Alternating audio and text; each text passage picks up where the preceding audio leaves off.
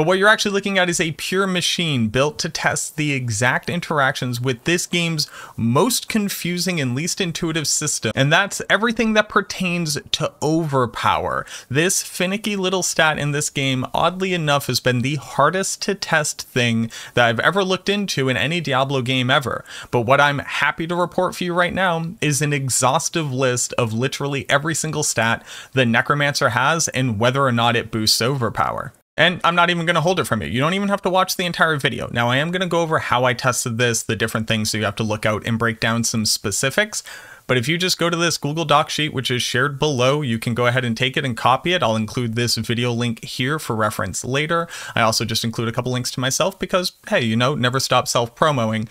But here are the results from every single stat that the Necromancer can get in this game, and whether or not it specifically works with Overpower. I list them by what type they are, so whether or not they are Malignant Heart for Season 1, whether or not something in your skill tree, just a stat that you can get in the game specifically relating to the Book of the Dead, whether or not it's an aspect in the game, whether or not it's an item that isn't a heart, so these are like Penitent Greaves, or even elixirs that you can drink, or if it's a Paragon node, a glyph bonus, etc. I show you the damage numbers that we had originally, the expected bonus that we get from it, the expected damage that we should see, the true damage that we see, and what the true bonus is. I then use this to deduce whether or not this is legitimately impacting Overpower or it's not. You'll also notice that there are some other things in this list, like probably, and read these notes, and not applicable.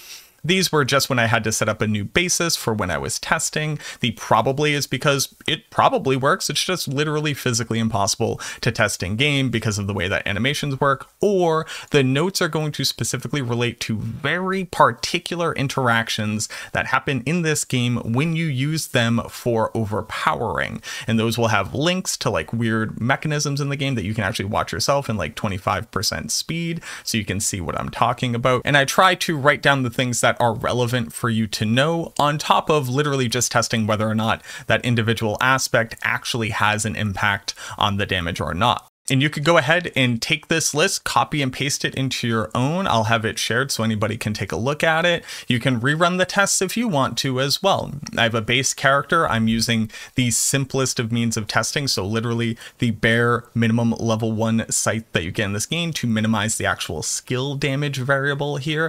And then I would put on individual things to test their effect on the game. You'll see here that you might go like, oh, this has an aspect and blood skill damage. Well, if you go check the sheet, turns out blood skill damage actually doesn't scale Overpower. So this right here is a piece of gear that's looking to test just that aspect. Or you might see that I throw on this ring that also has critical strike damage. Well, if you check the sheet, critical strike damage and any additive damage bonuses that aren't Overpower do not work with Overpower. So this was only looking to test very specifically the Malignant Heart that's socketed into the ring. The list goes on and on. This was to very specifically test Inner Calm, and again, additive damage bonuses don't work. And if you check the sheet, intelligence doesn't increase Overpower. So that's how we're able to isolate individual variables. And then went even further for isolating individual variables within the Book of the Dead, making sure to never have this sacrifice bonus on, etc. And then when we come into the Paragon tree and the skill tree, the individual things that we were testing at any given moment would never interfere with one another. So if we were testing the sacrifice bonuses, Memento Mori would be important to have here to also test that particular interaction with it.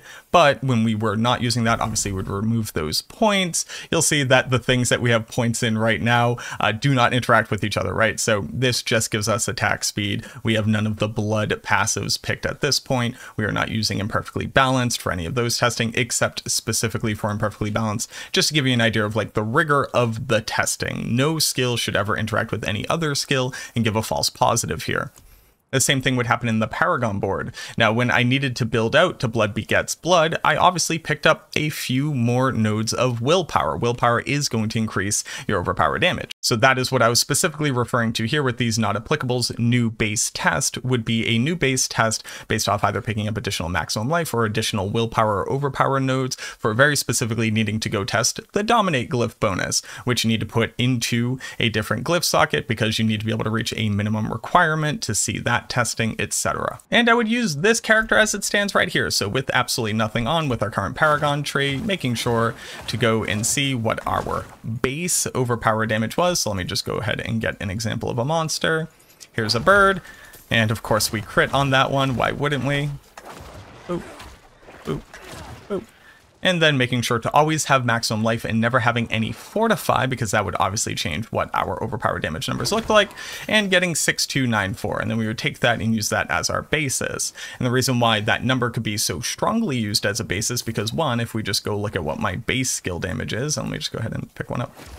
Base skill damage there is about 7, 9, 9, 10, 11, getting very small average numbers that don't actually impact how much overpower damage we're going to be showing on the next route. And then when we do this again, 6295. So literally off by a single damage number there, just give you an idea of how close the overpower numbers are and how easy it is to actually test to make sure that nothing is impacting them directly, that you don't intend to be impacting them. And then I want to talk about both Hungry Blood and Gore Quills, because they're doing something very, very interesting. I have a ton of clips here from when I was testing Gore Quills. One of the clips just proves the fact that the Gore Quills lances that hit targets, and on top of that, Hungry Blood does this as well, they just have a 3% chance to overpower when they deal damage to a target, even if you're not casting the skill again.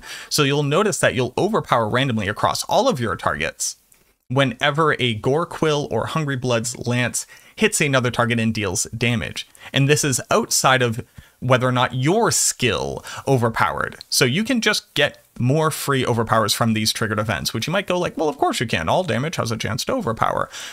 But it's very interesting that these triggered events that are doing free casts of skills don't typically follow the other rules of how you cast these skills, right? Like they actually do reduce damage, but it doesn't reduce the overpower damage, but they can just trigger overpower events. So already by using them, you are literally just gaining more overpower triggers than just the 3% of your random casts would typically account for. So that's very cool to understand. But let me show you how overpower typically works in the game. So for Bloodlance overpower in particular, you count up to 6, and then on the 7th cast of overpower, so which would be the first cast of the next timer, you get your overpower damage. So I just want to show you that very quickly.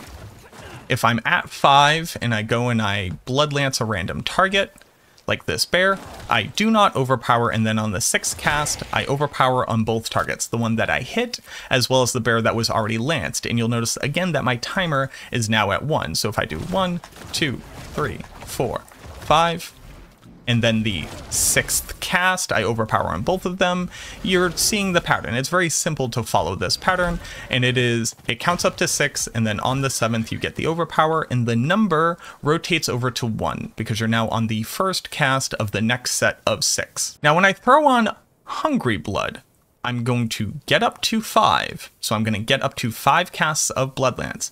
I'm going to hit that target with that 5th one, and then watch what happens when the lance that comes out of it hits another target. So I'm at 4 right now. I have 2 targets, so I lance this one for 5, and then I lance it again. Interesting. It might have gone a little bit too quickly, like rewatch and slow down the time. But here, when I get up to the 5th cast, it counts to 6, and then the spear that flies from this target to this target counts me over. So as if I've cast my 7 lance, it overpowers, but you'll notice that it leaves my counter at 0. The interaction here, which is unique to this, is that hitting a target on my 5th lance and then hitting that same target on my 6th lance causes Hungry Blood to trigger, which says if the target is already lanced, shoot a lance at another target. But I should still only be at 6. I should need to cast one more time to overpower. But the lance that triggers from this ability is causing the overpower timer to tick up to the 7th cast, which is when you get the bonus damage, and leaving us at 0 because we didn't cast another lance. It is overpowering 1 lance sooner than it should. You might go, well, of course, every time the blood lance hits another target, it should count up. I want to run the test one more time where I show you the 1st and the 2nd cast on multiple targets here. So we have multiple targets. I do 1 cast. I do 2 cast. It just hit here, but it didn't tick up my timer. I do 3 casts. 4 cast. It does it again. 5. It does it again. And then the one that triggered off of this one hitting the next target causes the Bloodlance counter to count up in Overpower when it shouldn't have. Now, the reason why this is so important is because this also happens with Gore Quills. So Gore Quill here, let me just get rid of these extra ones. I'm going to create a Blood Orb. So I have a Blood Orb here, and now I'm going to cast Bloodlance, which will be my 6th cast into this target. And then the Blood Orbs that fire lances do the same thing as Hungry Blood. The orbs, for whatever reason, are counting our total timer up by 1, even though these aren't new casts of the same skill. They are triggered events of the orbs generating lance missiles. And then that is causing us to overpower 1 cast earlier than you would expect it to, which is awesome. And then leaving us back down at 0. So we, again, are gaining an additional free overpower cast rotation by 1. We are just literally more effective by wearing the aspect. Now, here is the problem. And there's no way for me to make it happen in the game, and I've tested this extensively. Using both of them together doesn't continue to increment this cascade any further. So if I just very quickly use this Bloodlance, and we're going to go, if the Hungry Blood would count us up by 1 and the Blood Orb would count us up by 1, theoretically we should be able to do a cascade from cast 4 into 5. So if we make the Blood Orb here, and then we run very far away, we should have enough time to use these cascading Blood Orbs to get this effect. So I'm going to go 4 into 5. And we only netted 1 increment higher, and that was from the Blood Orbs when we were casting on 5, bringing us up to 6. But it doesn't net us all the way up to a double increase in effectiveness, or at least I can't find a way to make it work where the Blood Orb hits the target after the lance that is created by Hungry Blood would then hit the next target to increment in that way. If you can find a way to do this like realistically and often, you could use the 2 aspects together. Right now, I still don't think that there's a reason to use them together, but I want to call out those 2 very specific things as they pertain to Bloodlance in particular, because this will help to understand why Bloodlance has been, in my opinion, overperforming based off of the changes that they have made. And now that we can also get Untimely Death to actually be a true multiplier for the build, we're obviously going to have to find a way of fitting another aspect into this build that we previously couldn't. So that's going to be an interesting little Jenga puzzle to try to figure out. But I just want to get this information out to everybody. I'm going to be posting this on Reddit. I'll be posting in the Sanctuary Discord. Feel free to share it with as many people as you would like. I'm not trying to hoard this information. I'm not trying to keep it a secret. I want everybody to be as informed as possible while playing these characters so you can make the best dang builds that you possibly can. If you enjoyed this, or if this was helpful, or if you haven't already, consider subscribing to the channel. This is the type of content that I really like to make, and I'm only able to sit down and test these things for like 5 or 6 hours on stream non-stop because people are able to like support in that small way. So again, if you haven't clicked the button, click the ding dang button. I'd love to have you here, but I really hope that this helps. At the very least, everybody will just be able to like theorycraft and just build better characters so that we all know what we're doing and what buttons we're clicking and whether or not they even function. But again, I really hope that this helped you. Thank you so much for watching this video, and I look forward to seeing you in the next one.